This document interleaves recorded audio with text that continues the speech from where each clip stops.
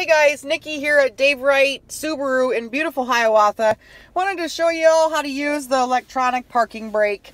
Some vehicles are equipped with this now. It's just a smaller button, takes up less room, easy to use. I explain it. It's the same way that you'd use an old school one that you actually had a handle that you pull up. You just pull it up and then a red light is on. You can see that. In order to shut it off, I can't just push it down. I have to actually have my foot on the brake and then push it down.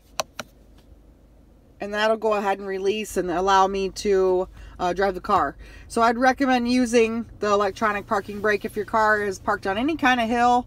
If it's not sitting level, make sure you use your parking brake. So you put the car in park, apply the parking brake, and then let your foot off the brake pedal.